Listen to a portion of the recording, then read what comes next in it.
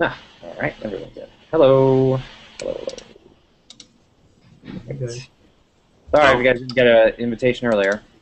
I thought I invited everybody, but okay. So, it's been an eventful couple of weeks.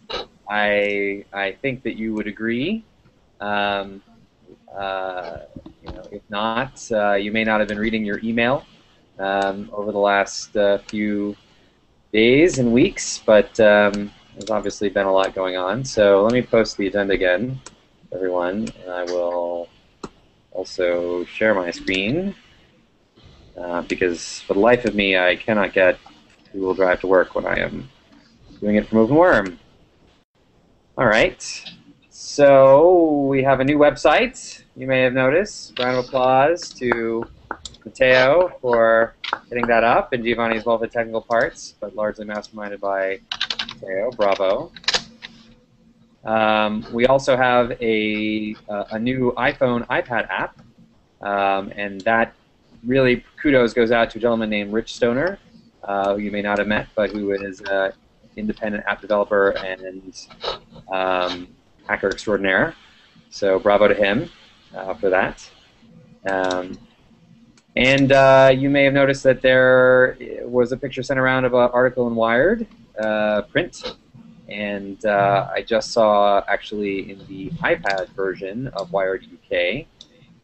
It is only Wired UK, by the way. They are separate publications. There is a new article out there as well with a pretty awesome movie of a fly through the Connectome. That I don't think any of us really can take credit for, other than the author. I found, hi Andre, I found that they got it mostly right. Obviously, I would have liked to have been cited less and have some of your names appear, which is what I implored them to do. But I think they fix on an individual for the purpose of the narrative. But pretty exciting. Ah, yes, there you go. I don't know. I don't think people can really see it very well with the glare. We basically just, yeah, the glare is, you know. Um, anyway, but it does serve as an exciting ad for the project, and we've seen, by searching around and doing some Google searches, we've seen ripples of the project links popping up on other sites and folks encouraging other people to check it out. The analytics for the site, um, are kind of are up quite a bit, although actually I think it's unrelated to the Wired article. As far as I can tell, our analytics are up like 2-3 times over our normal on openworm.org because of a article in Hacker News about the Human Brain Project, where we are cited by a gentleman who we have seen on IRC in the past. So, which is very cool. So anyway, so there's a lot of exciting stuff going on, and a lot of renewed interest, I think, in the project. It's always nice. It's always nice to have some nice press. But of course, we must stay focused to our task, and we must. It's always nice to be recognized, but I think it just reemphasizes that we have a lot to do, a lot still to do, a lot to focus on, a lot of work to get done, and to continue to demonstrate that to the public through packaging our stuff up and giving folks um, something to use. Yeah. So, does anybody want to comment just on all that stuff, all that recent activity, website, app, Wired article? it's pretty cool. Yep. We also I have tested the iPad article, and if you tap openworm.org, it's just the very last thing, last bit of text at the very bottom of it. It does forward you to the website, which is great. Um, so it's a nice way that it's actually physically connecting, well, physically hyperlinking folks right into the site from the iPad app. So I'm hoping that we'll get traffic from that too. So I think folks who read Wired are a pretty cool demographic of folks to know about the project. So all right, good. And so now moving on, so GitHub milestones and issues continue to be, I think, the place where we are putting our roadmap. I do want to write a narrative around these particular issues, but continues to be the place where we're kind of focusing on what we're doing. There's a few things now that have some closed tickets, so we're obviously making progress on the perspectives paper, which is good. We had another meeting in the last 2 sprints. And we have some closed issues here on the Geppetto platform. And we have closed issues on OpenWorm website update, which I guess now we can probably close more of them. Some of the other things, though, we haven't quite connected to closed issues yet. So I know that we're still obviously working on quite a bit, having a look over at the issues and looking at what's being worked on. I see a lot of good stuff happening, spread out across the project. Different folks are doing different pieces, so that's excellent. If you have anything to update on this, please go for it. It's very easy. You can just click on the issue and go into the tag and you can just get rid of the tag like that. Similarly, if there's something you are working on which is not on this list, go ahead and add it. This is now pretty directly hyperlinked from our site, so it is easier than it has ever been for folks to see exactly what we're working on. So, and there's a few good reasons to do this as well, beyond just like informative. The more that people see that we are working and what we are working on, the more they're encouraged to jump in and help us. So we in fact got a contributor from Argentina who's been working on some data visualization. He's also volunteered to help us do this internationalization, which I think is a reasonable compromise. I think we had that discussion a little while ago, where we're going to make it generally available to have the site in multiple languages and not change the official language of the project. So I've actually invited him to join this meeting, but he's unavailable today, but hopefully we'll see him later. His name is Gaston. There's also a gentleman named Neil Shaw who has downloaded our simulation engine and installed it and run it. He's running the demos, and I think that's as a prelude to seeing if he's interested in jumping in and getting involved in the actual coding side. So that's very cool. There's a gentleman named Jim Lacey, who you may have seen on the forums, who is dipping a toe in the water of multi-compartmental simulation. And I think we've got a meeting later on this week to discuss that. So all these things I think are good signs of folks seeing that there is life in the project. On the mailing list I think is also contributing to that, but making sure that we're keeping our issues updated there will also help. Also, we have kind of a complex project, so I think the more that people see what issues we're working on and the kind of breakdowns of what we're doing, it'll also help to give people a sense, because I think Matteo did a great job of visualizing, making very visual the different sub-projects that we're working on.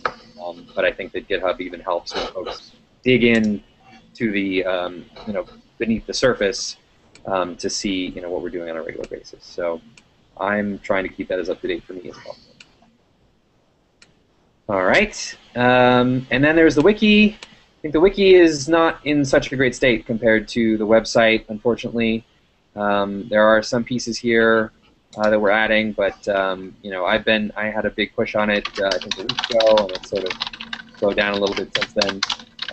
So please, for your pieces, feel free to add additional information on those parts, where you have expertise and knowledge. Some of those things that you've already written are down here, but they're kind of in a poor state. So if those are pages that you have written in the past, please try to revise them and fix them from the conversion from Google Code and put them up here so that finally we can deprecate our Google Code repository that I think a lot of you are eager to do. Yes. Okay. Good. So so Andrew Leifer, continuing to be a strong supporter of the project. One thing that happened this week on Twitter, you may or may not have noticed, is that we got asked a pretty direct question from a lab whose Twitter handle is According Lab, about got into some pretty serious details about C. elegans biology, and we prompted him to post that question on the Biology Stack Exchange, which he did, and outlined in great detail, linked to one of his academic papers. And then we pointed Andrew Leifer at it, all via Twitter, and said, we're coming up with a good answer, but maybe Andrew Leifer wants to take a crack at it. And he wrote a brilliant answer, and so then we kind of decided, well, maybe we shouldn't answer at all, because really, what more could we say? But that was a really cool thing, because that's a place where I think somebody came to us because they knew that we were working on the worm, but they didn't know anything about this researcher who could answer their question, even though they were, an academic. So we actually connected. We made a connection there, which I think is really cool. And so on my way to London next week or in 2 weeks, I guess, for another trip, I am going to stop by New York, and I'm going to take the train down to Princeton, and I'm going to meet up with Andrew, and we're going to talk just about how things are going. So Alex and I have been exchanging some emails with him, actually digging into the data set that he shared with us. And he's also offering to put some code of his that he has on a private GitHub repo out into the public. And probably most appropriate for him to do that under his own username rather than under OpenWorm. But we can certainly link to it, and if needed, we can clone it under ours and perhaps do pull requests into the future. But this code is more on the side of the image analysis, which we don't have as much experience with, but he has a lot.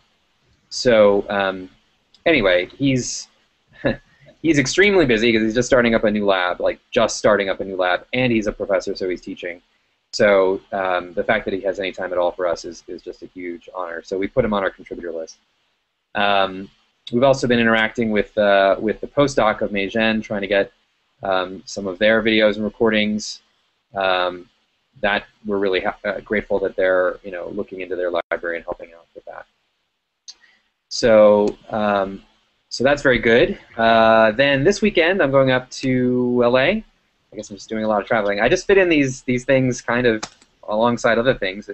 But I'm going to sit down and have coffee with Tim and Christian Grove, and check in with the worm-based side of things, as well as Tim and all the stuff that he's doing.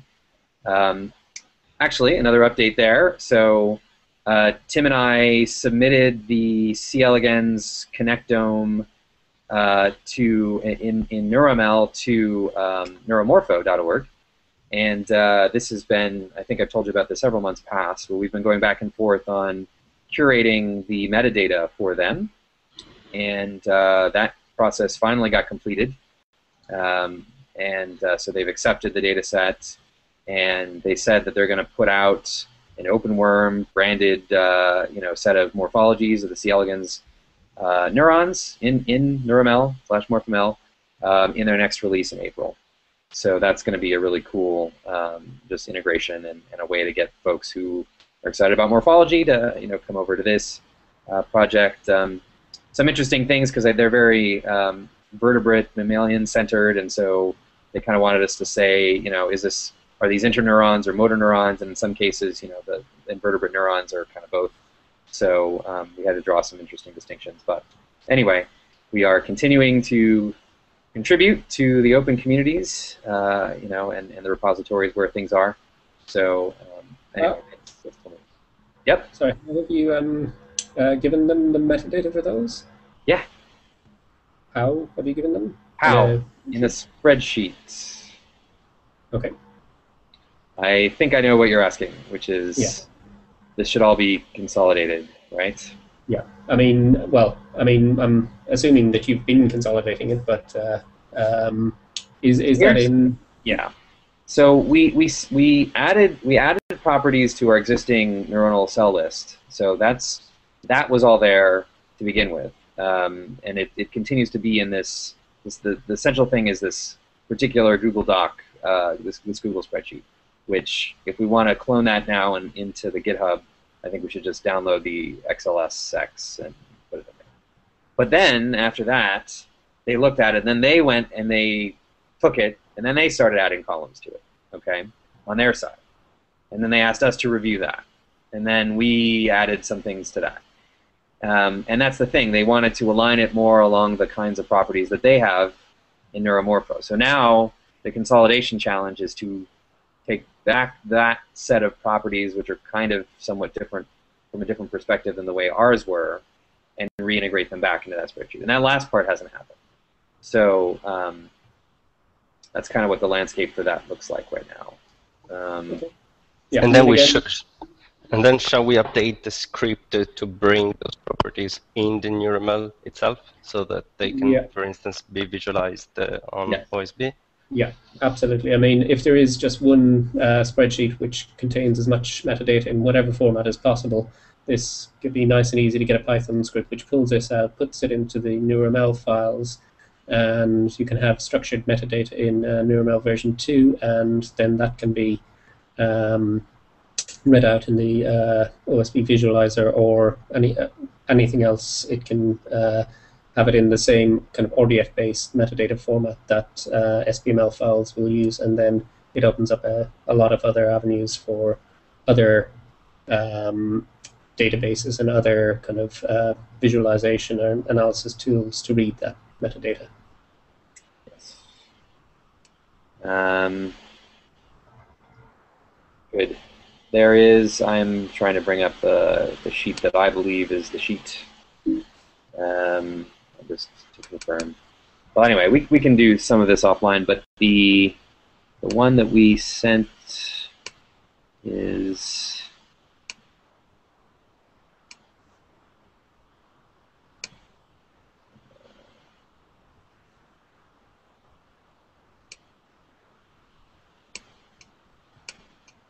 Yeah. Okay. I don't want to hold it up right now. Let me look through it, and I'll show you which one it is. But it is the set of them are all in the public repository under biological details. So have a look under that folder, under Drive.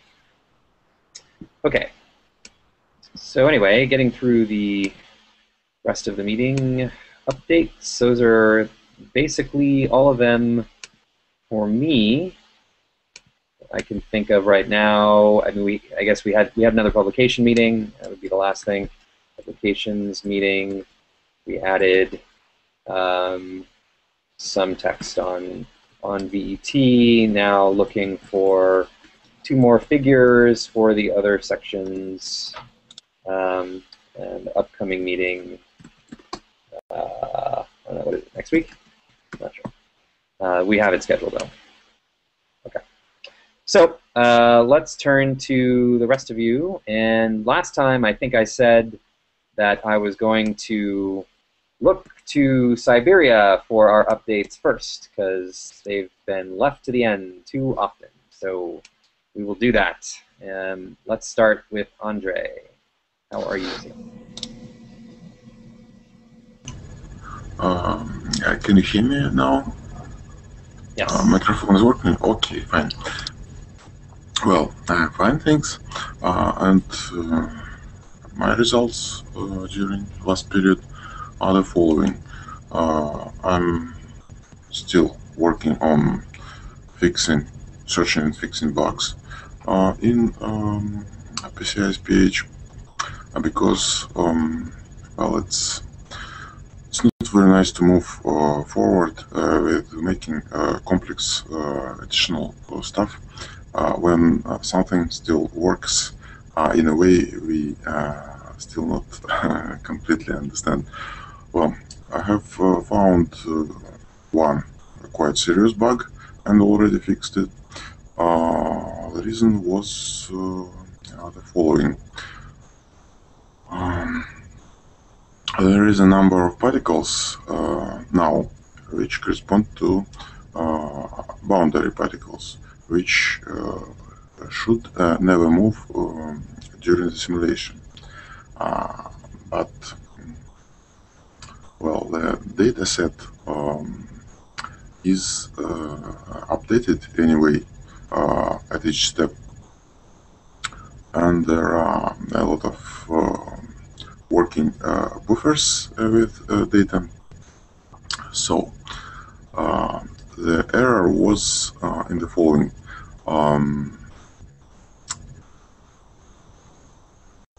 Data set for boundary particles was not well.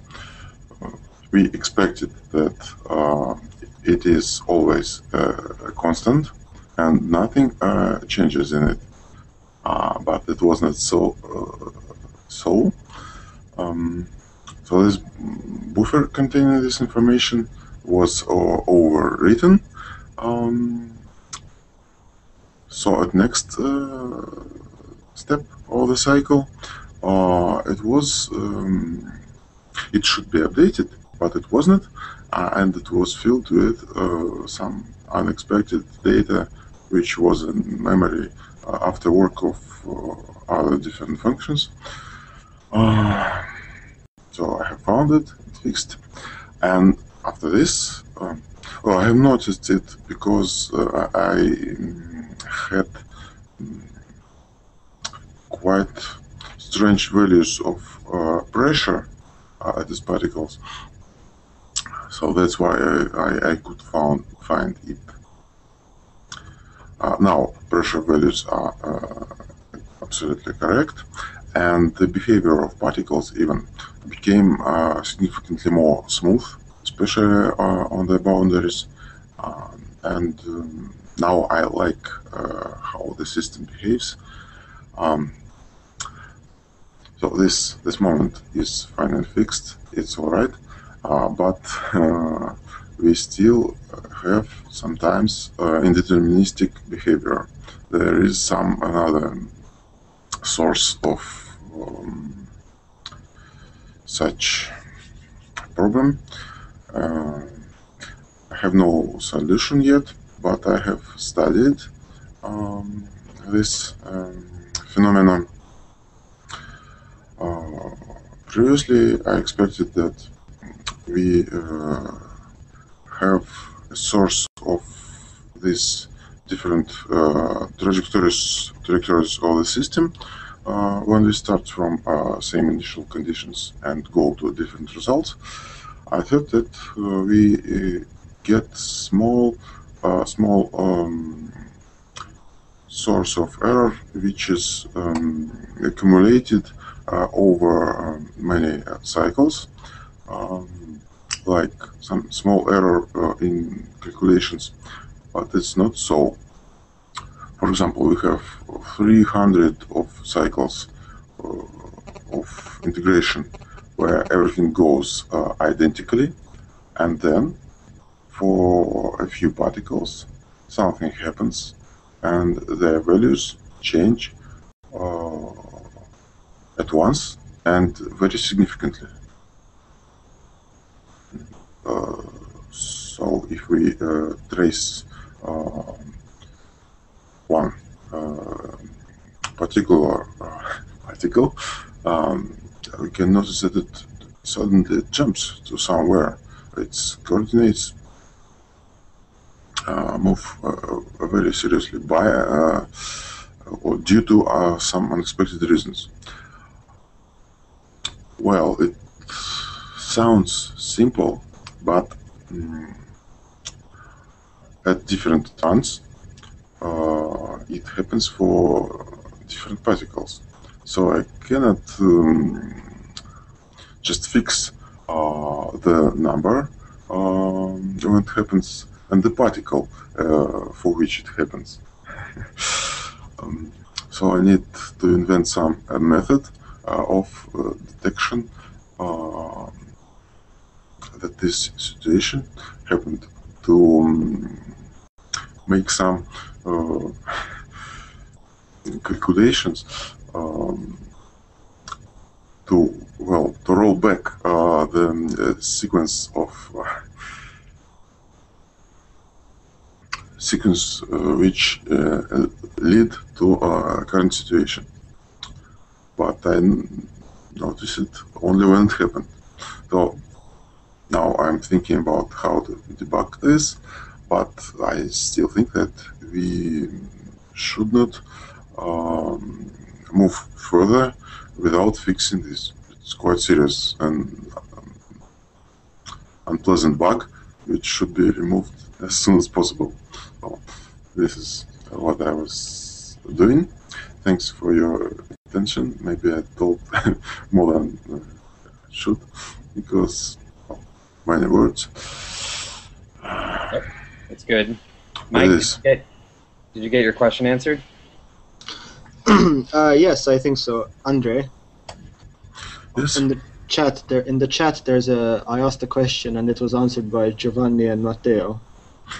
I think it was answered quite satisfactorily. But can you confirm that Matteo and Giovanni's answer is the correct one? About what I mean by boundary particles? Yes. Okay. Well, in all our previous versions, there was no boundary particles. Just the walls existed to limit particles from escaping our simulation box.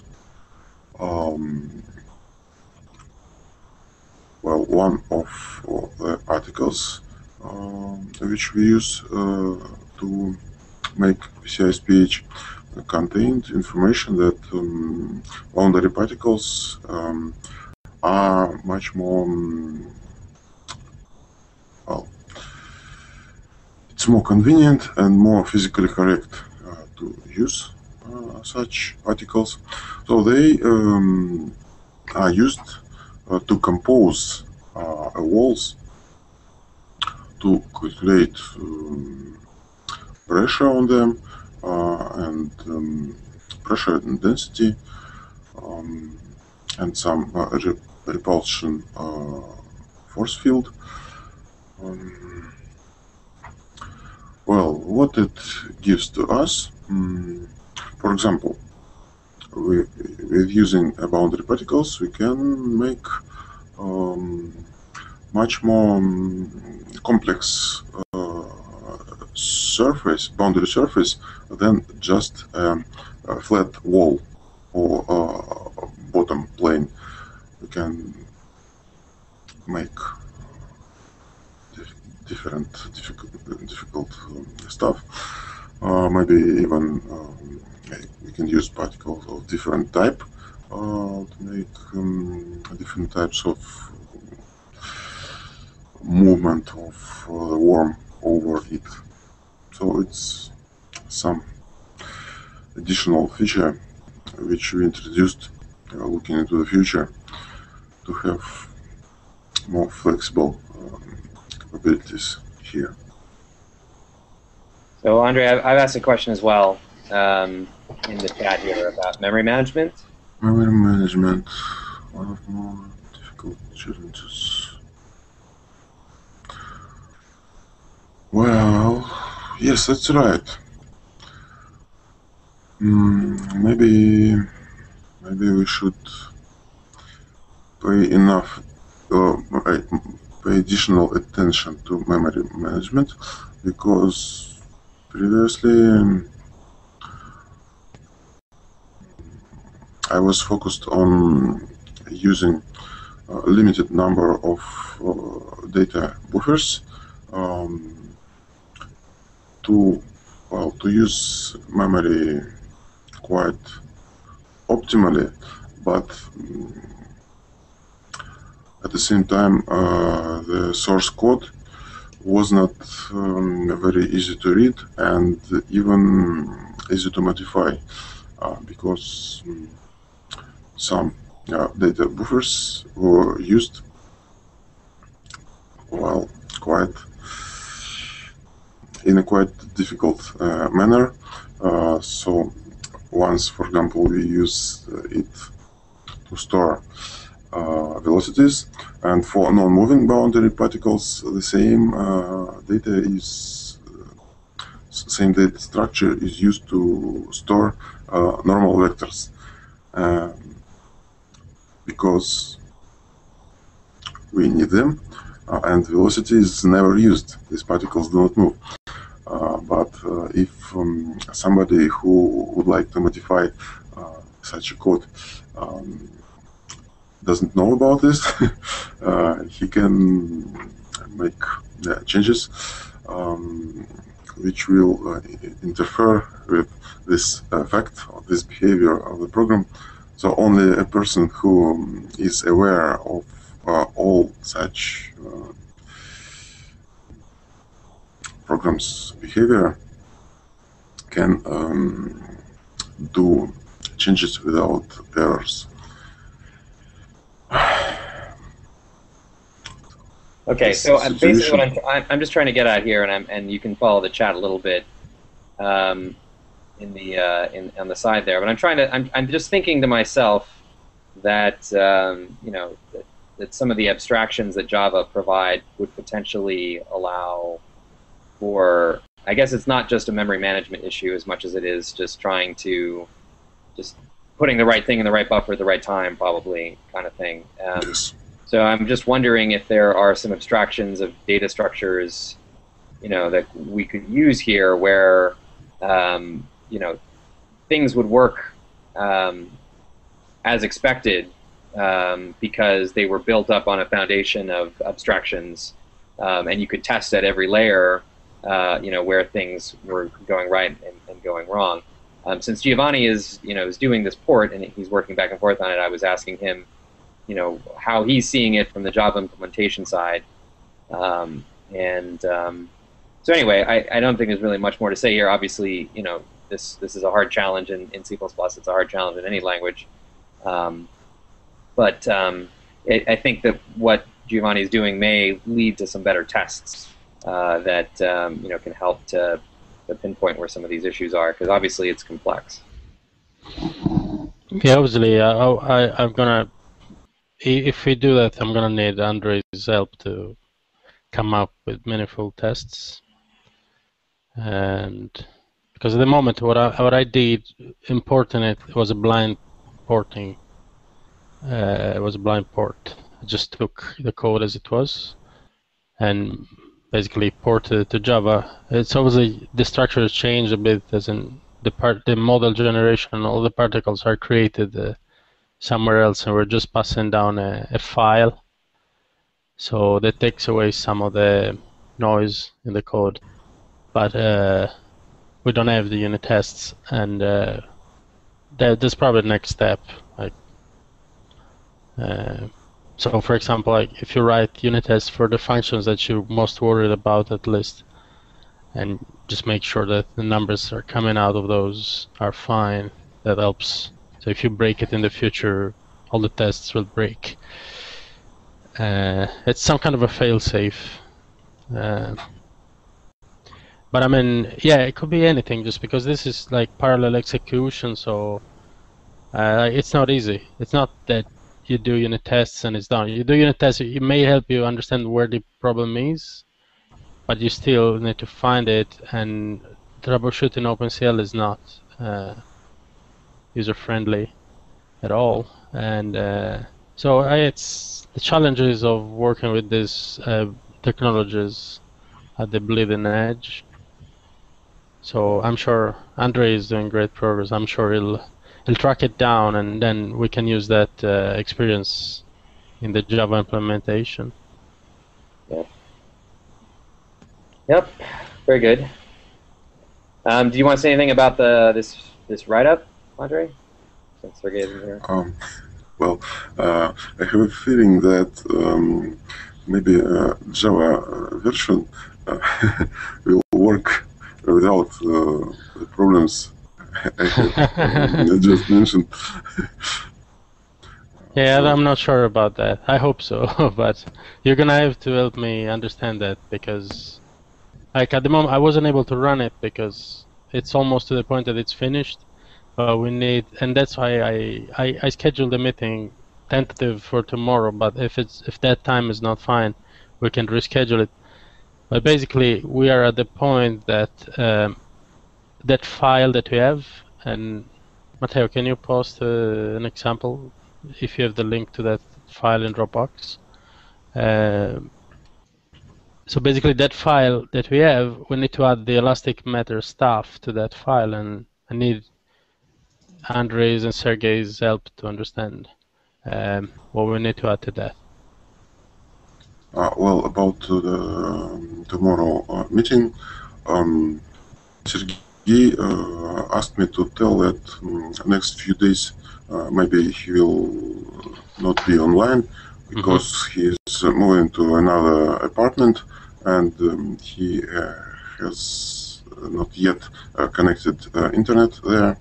So possibly we should. Yeah.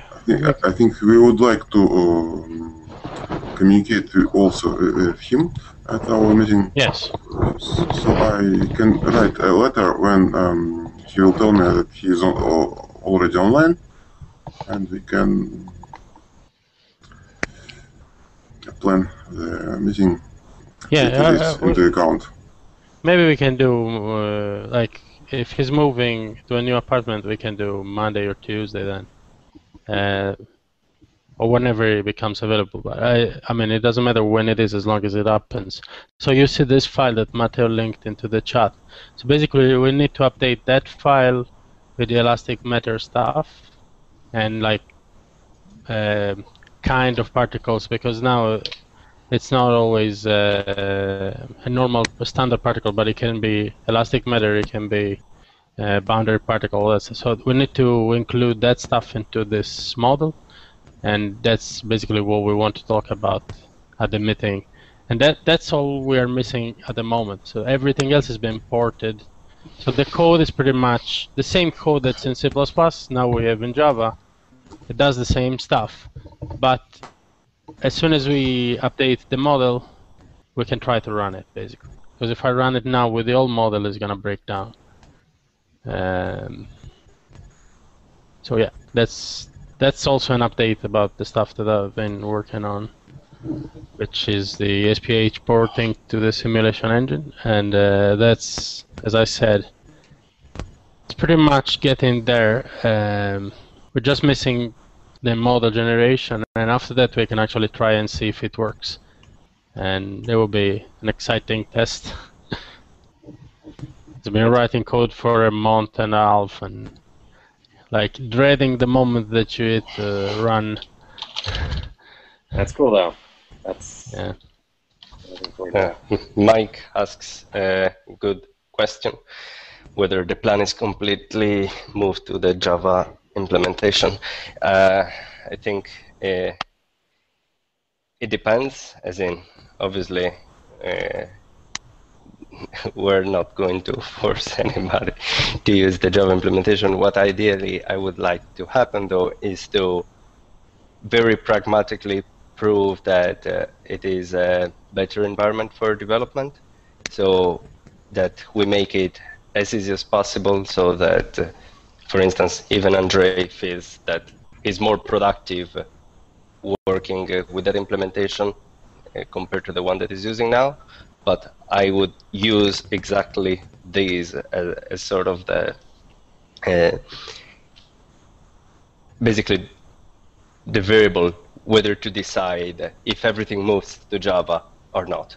If we make it as good so that we can so that both Andrei, Sergey, and all of them, they can work on these in a better way than they're currently doing, then the answer will be yes. But I want it to be something that happens naturally, not something that we're saying, okay, now C++ is dead. No, C++ is going to be alive as long as it's going to provide some benefits to Andrei and Sergey.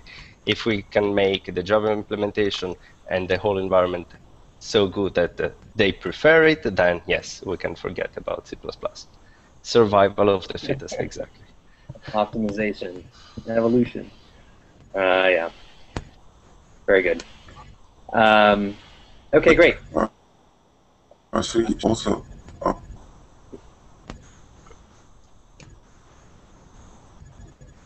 Go ahead. Sergey told me, asked me to tell he already of version or well, he made a lot of changes, reorganized the code better. Well, I haven't seen it yet, but he told me that there will be Oh yeah, I better think composition of different logical blocks, like graphics in one place,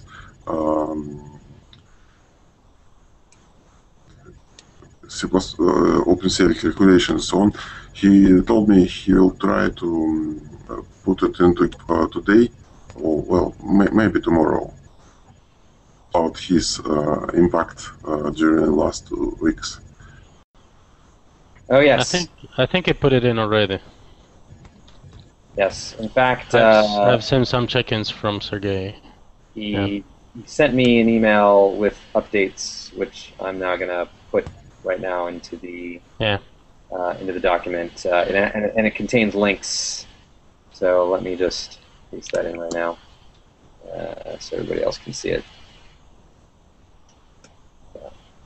So yeah, it looks like started refactoring of old PCI SPH.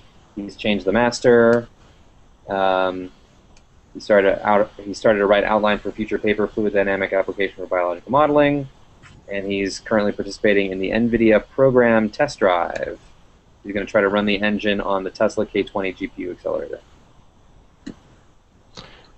Yeah, one question that I have is this version basically the same that we are porting? And this is more for Sergey, and I put a comment on the GitHub repository when I checked in, so I guess we'll let him answer that. I guess so, because I was involved in the discussion where he was trying to figure out how to refactor that code, and we went back and forth a number of times.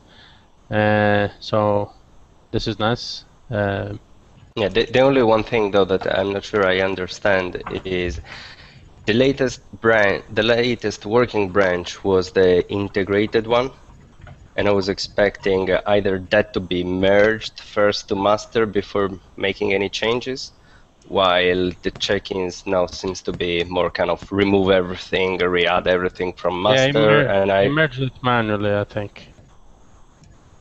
Okay, well, in that case, we should probably try to avoid that. Otherwise, it's a nightmare to track what's changed. Yeah, I know, but so it changed a lot of stuff. It changed completely. It restructured the code completely from the discussions we had. So, I mean, that kind of merge could have been difficult. But yeah, in theory, you should just merge it.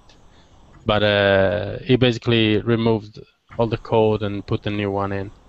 But and it's now back on the master. Oh. Okay. So, does that take care of Andre, Giovanni, and Sergey, who's not here? Okay. Great. And there's Alex, just in time, I think. Wait, is he actually in? There you go. Hi, Alex. Hey. Sorry, I forgot to pay for the internet. You have to pay for the internet? Yeah. You have to drop coins into something here? Huh? You have to drop coins in somewhere? No, I just pay from my credit card. Okay. All right. So anyway, it's time for your update. Actually, you've come in just the perfect time. Oh, great. So basically, I worked with the data provided by Andrew. So basically, there is a video files which are one thing, and the MATLAB file which consists of the data we actually need.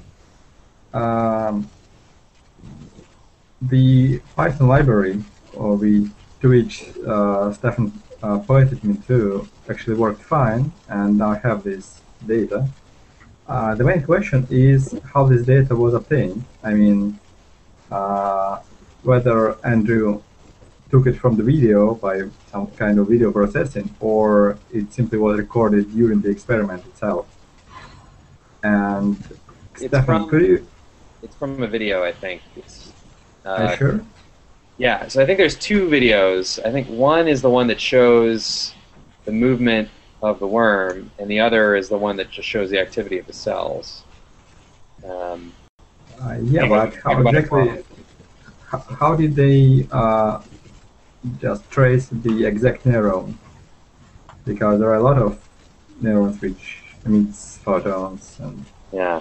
Reply back to the thread. CC the list. Reply back to the thread and ask him. Could you remind me when you will meet with Andrew in person? Yeah, it'll be the 19th. 19. Okay, 19th. so I should write to the list before that. Okay. Yeah. I mean, we can come with a list of questions, and I'm going to see if I can push him to push some of his code out. But it's good that you. So he has a MATLAB data file in there, guys, and so Alex, I think, is getting a trial version of MATLAB, but we were trying to see if there was a way that we could get him to use it even with Python, and there's a Python mat library that seems to work well. So actually, MATLAB support didn't reply to my application, so I'm not sure whether I will get this trial version or not. All right. Well, let's see if how much we do with Python anyway. Use what? Do you know about Octave? Yeah, I do. But can it open MATLAB files? Oh yes, yeah. Okay, unless you're doing something quite complex, then Octave normally does everything that MATLAB does. It's just it's meant to be a mirrored implement, like just another implementation of MATLAB. In reality, some very complex things like image processing toolboxes and things won't work. But for anything you're likely to need, then Octave should work, and it's completely free. Okay, great. I'll try this one. Cool. That's it, basically. Stefan, do you think I should put this parse data into the Dropbox or somewhere else? The data I got from the MATLAB file, or I shouldn't? I mean. So the Dropbox is so far, just because of the way that it works, is invite only. So I don't think you even can make like you can have like a public folder, but then it's hard to define who edits it. So if you put it anywhere in Dropbox, it's fine. But if it is a processed version of the original video, I think it could also be alright on GitHub. But then again, GitHub really shouldn't, I think, be for files of any large size. This is going to be sort of 100 megabytes or something, right? So yeah. So I would say just put it in Dropbox for our purposes, and then if we want to push it out and show everybody else, then we can talk about probably putting it on Drive and sharing it as a video, like kind of a YouTube video. Okay, great. So that's all really great. That's awesome progress. And so where this is supposed to all connect, of course, is that it's supposed to give us a trace that we can feed back into Optimal Neuron, Mike, and give us some ability to train up a couple of these neurons while they're in action. So looks like we're getting closer to that. Yep. Brilliant. Okay. Let's. But we'll come to Mike in a minute. Let's go to Teo. Teo, did you do anything for the project in the last couple weeks? Anything at all? You got anything done? Just the website, and I've been helping a little bit Joe today with the SPH. Yeah, I'm teasing. The website obviously is huge, and if that took you 3 sprints, it would still be awesome work. So.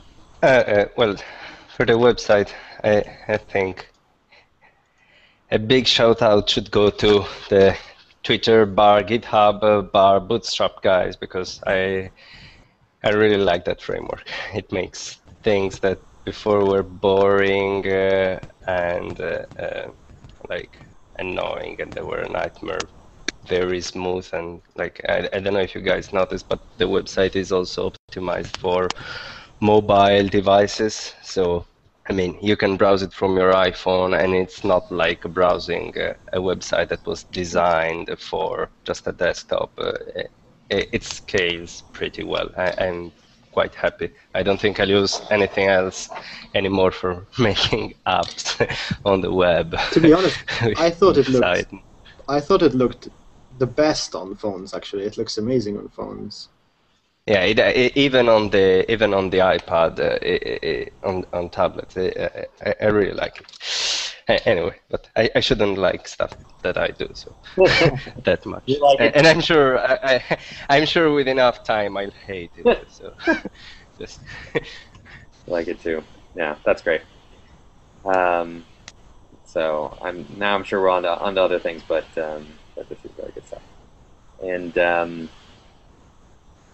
it's very easy to edit, by the way. I checked it out from GitHub, and I was, just editing text and such, and it's pretty easy to add new versions and sync them back and commit them. So GitHub has been a nice place for that too.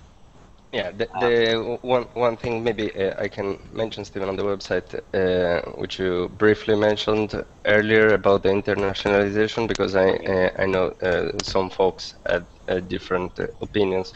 Basically, as a compromise in terms of the architecture, because well, there are two classes of issues for internationalization of the website. One class of issue is technology side, the other side is practical consequences. So Mike, for instance, was elaborating on the practical consequences that if we translate the website, then we are allowing, basically we're entitling people to communicate with us in languages that are not only English, which obviously can be a problem. On the other hand, it will be a problem. And it will be, I mean, if we start translating the website in Italian, well, as long as myself and Joe will be on the project, it's probably going to be okay, at the very least, to be able to understand an email and reply with another one that says, do you speak English, by the way? But for other languages, well, we're covered in the sense that we have 3 people that speak Russian, Steven that speaks a bit of Spanish. So we could manage to basically send basic replies back to the language that we support. I do speak some French. But anyway, this is an open debate, and we can obviously it can also be considered an experiment. I think it's great if we give the possibility to other countries to know about the project, and I totally share that, because, I mean, my mother would know much more about OpenWorm if the website was in Italian. So I think that's just a good enough reason to do it. The technological side is that we don't want, obviously, anything to be redundant, and we want the website to be indexed. So some ways that you can internationalize a website create problem for indexing for Google. Basically, if the data, for instance, is coming from the server, then the crawlers do not find the content, and if they do not find the content, when people are Googling, they are not going to find the content. So as a sort of a solution for this, we were thinking to, and I wrote a detailed explanation for an approach for how we could do this, basically to have some scripts that integrate the sources of the website with resource files. So imagine having one resource file per each language, per each page. So for instance, home.fr, home.it, one per each country, and then having a script that basically goes and replaces the string, the text based on the ID, and that generates different versions of the website starting from the English one. That way, we basically end up having to obviously rerun the script every time we update a website, but this is something that can be very easily automated. We could even have a Maven build or something. And then we would have versions that can be equally indexed by Google in all the languages. So that is this one proposal for the solution of the technology problems correlated to the internationalization. And I think the Argentinian guy Gaston said that he was interested in giving it a shot. That's it. Great. So while you were talking, it actually reminded me of a subject that I missed in my update, possibly just overshadowed because it happened earlier in the week or earlier in the sprint and prior to all this excitement happening. But Steve Cook popped back up from a hiatus and reached out, and we met and had a productive session. He's the guy who's been helping us with synapse position stuff. And I wanted to share with you some of the pictures that came out of that, which I posted on Google+, and you may have seen anyway, but may not have known why. And just to refocus us all around this whole thing of the muscle cell, right?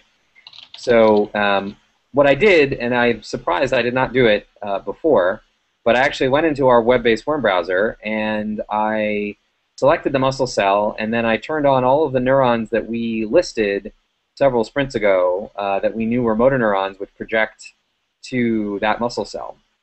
And I looked at some of the different views that were available to see here. Let's see, there's another view from the side.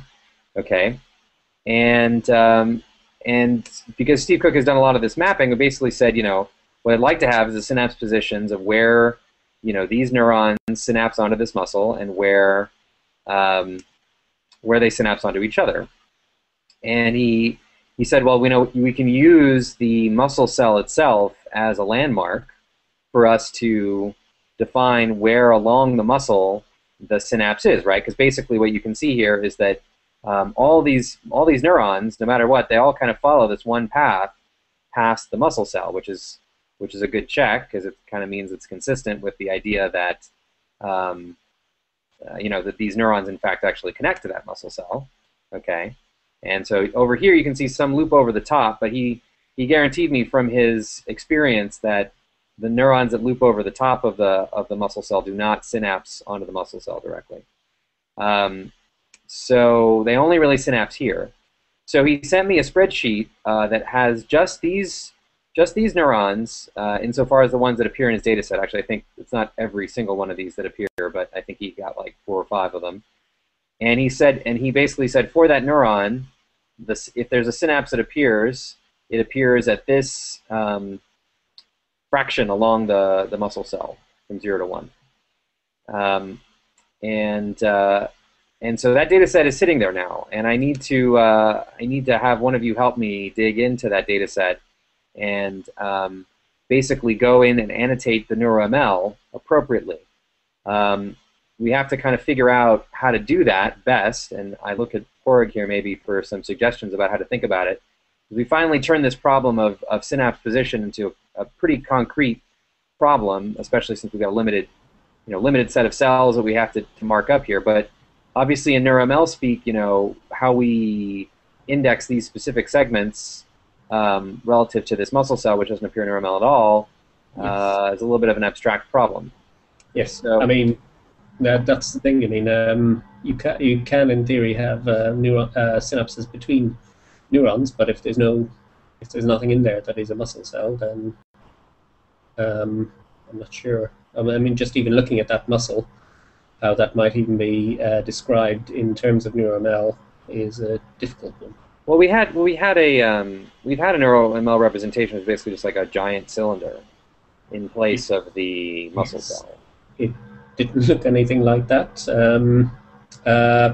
No, yeah. It's okay if it doesn't have the same geometry, right? Because we're going to do the geometry for the physics, but for the electrodynamics, I think if it's just a cylinder with that has the same surface area for a start. True, but how will that be? I mean, you can say that there is a cylinder there and there's a synapse on it, but how is that actually going to be used? We're going to decorate it with the muscle cell model that we're going to combine. We're going to take the muscle cell model that we have and wait a second. We have a NeuroML muscle cell model, so right. That's on open source brain. But I thought that's just a single compartment. Isn't that just a single compartment? Yeah, that's what I'm saying. True. Just that one compartment. So, how is the position of synapse actually relevant then? Is what I'm wondering. Don't you have a fraction along the compartment property in NeuroML? True, yeah. But will the muscle cell be modeled as a single compartment in Neuron? to start. Okay. No, we could also. I mean, we could also so this muscle cell. Just looking at it, it seems kind of flat. Yes. You could just model it as a bunch of cylinders all lined up. And there's ways to model it using cylinders. It shouldn't. Off the top of my head, Yeah, I mean, but it doesn't seem like an insurmountable problem. I think this is one of the worries that we might jump to the 3D model too quickly. There's a lot to be done before it actually can go in there and be fit into that 3D framework. Just positioning it, I mean, there isn't even anything there to simulate the presynaptic cells yet. I'm just not clear on what you actually want to do with this. I mean, position it so that it looks correct. Yeah, I'm not clear on what you want to actually do with this. I want to iteratively build the model. Okay. True. And so that means that even though it's not finished at any given stage, we can still move it forward. And so the first one is define the synaptic relationships between the neuromel representations of the motor neurons and the muscle cell, because right now that doesn't exist. To update the synapses between those muscle cells, between the motor neurons, insofar as they exist, and to have one neuromel representation in the short term that has just these 8 motor neurons and whatever representation of the muscle cell we have right now, okay, so that we can have made an iteration, and that we can put to neuron, okay. I think that will also give us a focal point for getting the dynamics of just those muscle cells, because so for example, I'm talking with Mei-Zhen, we're trying to get recordings from specifically those motor neurons in terms of dynamics to help us, run them through the pyramidal environment. But we have to accept that we can't make a giant leap all at once. But if we make small steps, like have a new project that just has these pieces, it provides a nice working bench subset of the network. Yeah, I think, I mean, that's perfectly fine to have that, and that could probably be put into a Python script where you can generate just those 8 presynaptic cells plus that cylinder, and manually place the synapses. That's fine. I'm just thinking that a kind of slightly more abstract model of the muscle cell with synaptic input, with realistic synaptic input, and relating that to real data would be useful to have in parallel. Well, yeah, great. So, Podrick, let's focus on getting the neurotransmitters right too. Yeah, I mean that's another thing. Sorry, go ahead. When you say a more abstract cell model, could you specify exactly what you mean? Because what I'm envisaging is the first iteration of what Stephen is describing is just to have a single compartment muscle cell, say, and definitely, and that's why I'm wondering why you need 8 morphologically detailed presynaptic cells. I mean, it's fine if it's just for visualization and for just saying, well, this small part of the connectome is known in quite a lot of detail, but for actually trying to match that to data, you probably just need a single compartment and 8 synaptic inputs. If you see what I mean. Yes, I do see what you mean. Although, now I might be dead wrong here, but I would imagine that the morphology of the neurons, what with them being very long and thin and so on, and the morphology of the muscle cell, with it being quite fat and just big generally. My hunch would be that the morphology, the realistic morphology of those neurons, in terms of describing their behavior, would actually be quite a lot more important, and that muscle cell could probably be much more accurately modeled as an isopotential single compartment. Yeah, but I mean, the first iteration I would assume would be just the synaptic properties for the synaptic input. into the cell. I have no problem trying to focus on what those properties are too. Yeah. I mean, right now we have positions to work with, so I figured that it would help if they go just. Yeah, as far as I know, there just isn't enough detail there already as far as the kind of electrical properties for the axial resistance, the spiking properties of those presynaptic cells. As a first iteration, it would just be a point synaptic input. We can make some approximations as to what those things are and start to see if we can come up with that. Yeah. Yeah. But yeah. Okay. Okay. So, for example, I mean, there are like a very few papers that have actually recorded from neurons electrophysiologically. I mean, the neuron kind of dies, but I think some of those basic properties you're talking about, like what is the capacitance of a membrane of a C. elegans neuron, is something that we can try to find. See if it's appropriate, so that we get something in the first order. Okay. Okay. How about we set that as a kind of one of the goals for London, to try to get that positioned muscle and those specific connections into one NeurML file, or similar configuration in NeuroConstruct? Yep, I think so. And I also think that maybe, Tim, maybe we can look at those specific motor neurons as well, just based on what we've already found, and just kind of focusing our attention to make sure that we can say with good certainty and with references, what are the neurotransmitters of those guys, to what extent are there gap junctions between them, so we can maybe add that in and make sure that we can see if we can get anything about the synapses. So, for example, some of the EM shows multiple synapses from one cell to one muscle cell, from one motor neuron to the muscle cell. So if there's two connections versus just one, then at least we want to have that in the metadata. If not, potentially, scale up the influence of that, with a weight. But okay, good.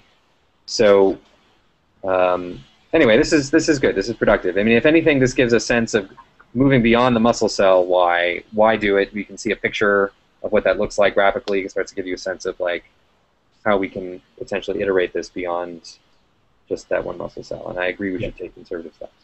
Yeah, I mean, just to summarize my concern about this, I don't think yet I have seen there is a good model of a single synaptic transmission between a motor neuron on either another neuron or the muscle cell itself. So until there is that jumping to the next step of multi-compartmental presynaptic cells onto a detailed muscle is too big a jump forward. But okay, let's try to focus on giving a model of a synapse that is appropriate, and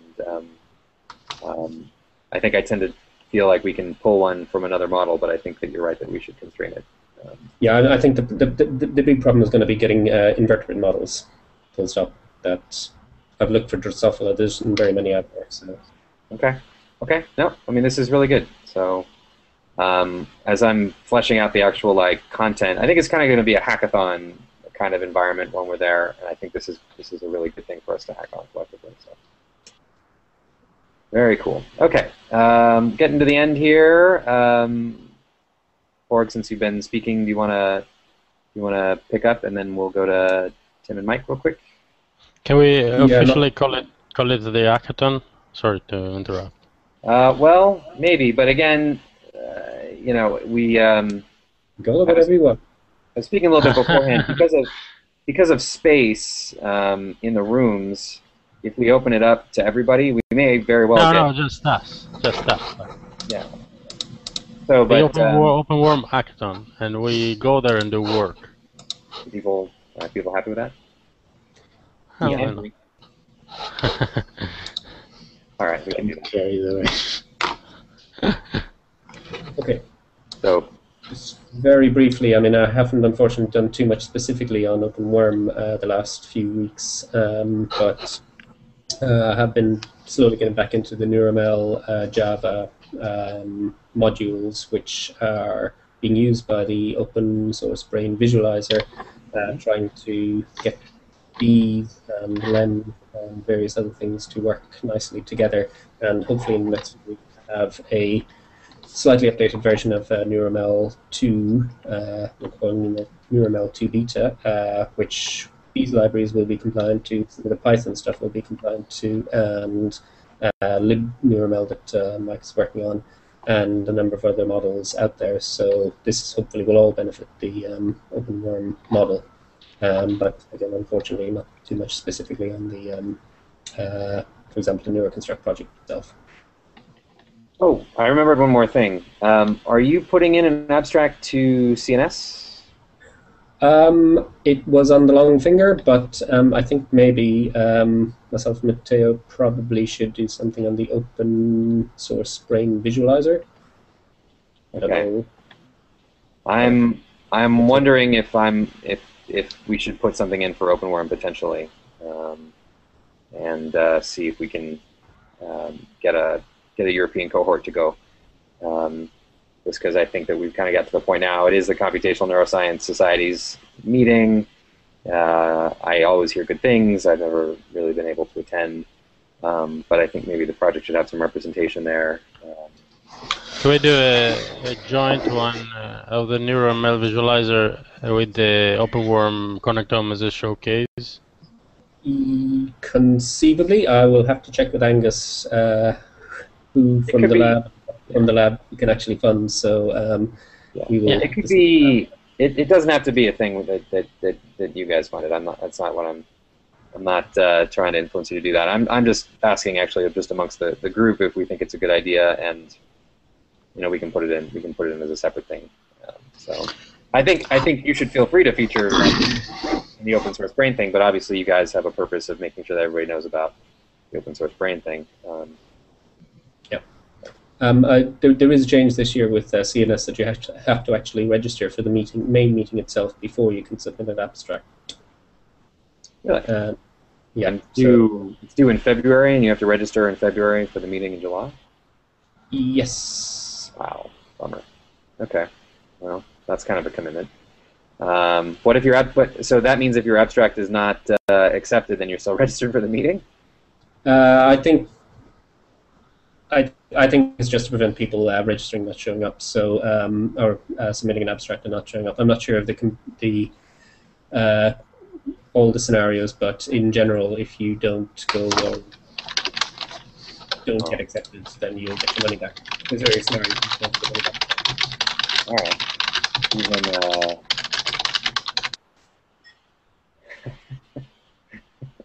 pile on, Mike. Yeah. Okay. Well, anyway, it's good to know. All right. Fair. Also, I did see that you opened up some issues on GitHub, which is actually a very useful contribution, just in terms of getting more specific on some of the NeurML stuff. Yeah. Yeah, they were specifically on the NeurML C. elegans connectome project, but you can't have milestones and issues across projects, which is unfortunate. So I just moved the same ones there, and I'll hopefully move a few more, or open a few more, just to organize some of the stuff that I'm intending doing. Yeah, that's okay. Yeah, we've been thinking about this as doing it kind of hierarchically, so, but we want to keep issues that are very, that are at the level of code changes down in the repos where they belong, and then we can reference a higher level thing that's more coarse-grained in the major project where all that stuff gets tracked. But I think keeping them down in the repo where they're most applicable is a good thing.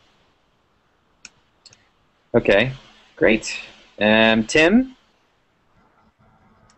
Yeah, I've been trying to play around with a little bit of data representation.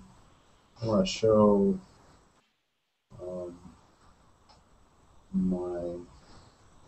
one of the things I did. I don't see it here. Let's see.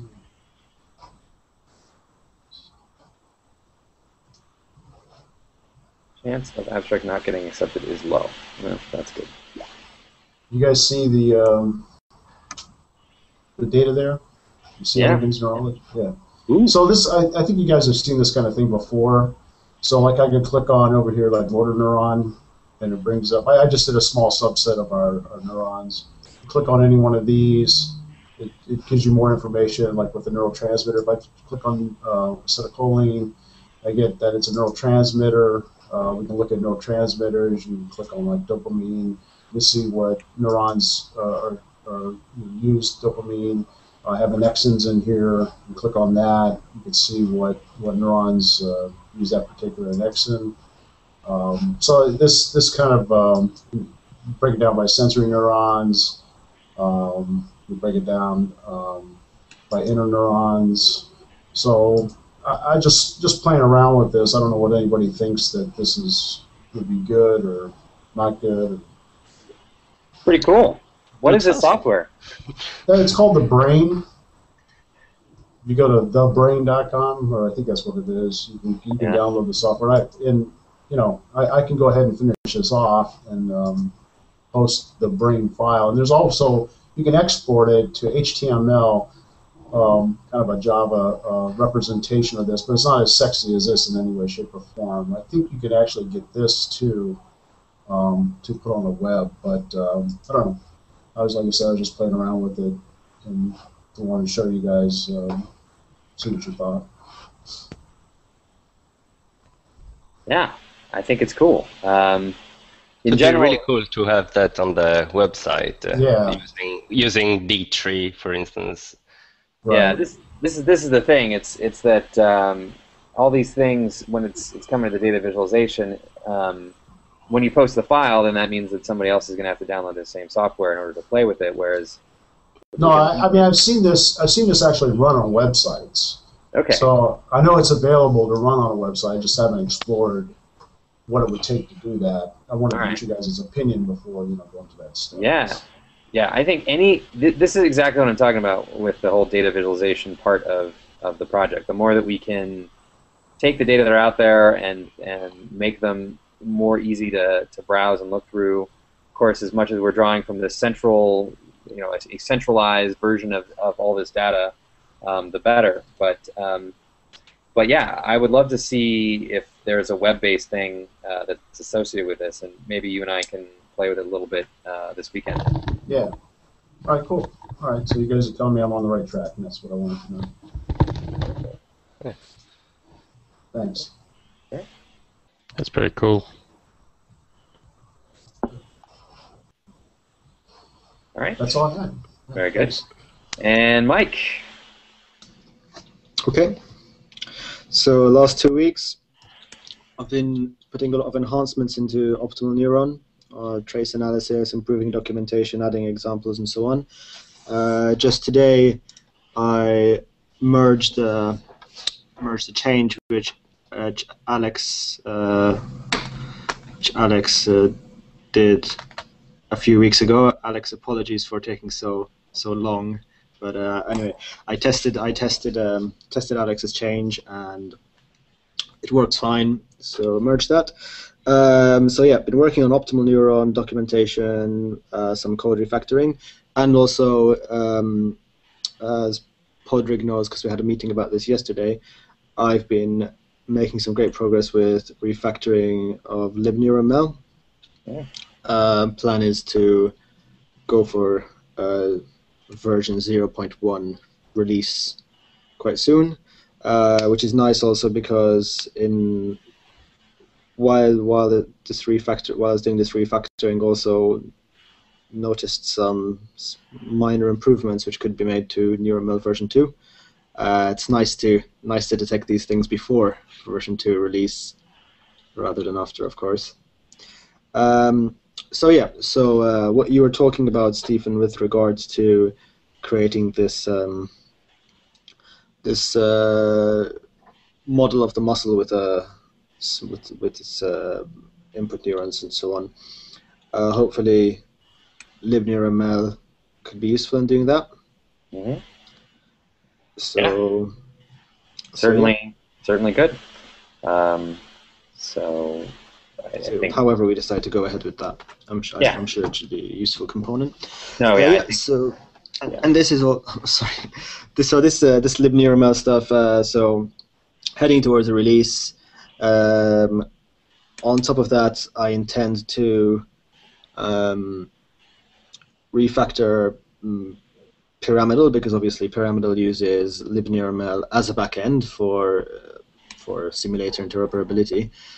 And once I've done that, I intend to loop all of that back into optimal neuron, because I'm hoping optimal neuron, despite being very generic, should have particularly good support for models written in pyramidal. One other thing I'd like to say is I noticed that Alex has been doing some great work with the image analysis, and obviously, like you said earlier during the Hangout, that ties in really well to optimization. And I think that's a really fantastic direction, actually. If Alex were concentrating on the image quantification of behavior from the videos, I think that's a really smart move. So yeah, I fully support that decision to work on that. Cool. Very cool. All right. Well, we've hit the top of the hour, so the exact end of the meeting. So any last comments here before we head off? All right. Great work, everybody. We got a lot to be proud of with the project and last sprint, and let's keep rocking here in the next 2 weeks. I will see almost all of you except for the Russian guys, who I promise I will find a way to see you guys in person one of these days here, but the rest of you I will probably touch base. Oh, last thing before we leave is that I have moved the next Hangout time, or the date, 1 day into the future, because I will be on a flight this time in 2 weeks, but I will be in London, and the idea for the London meeting is, in fact, that we will open up the Hangout at that time for those of you who cannot be in London. And so we will do most of us in person, but the rest of you in virtually.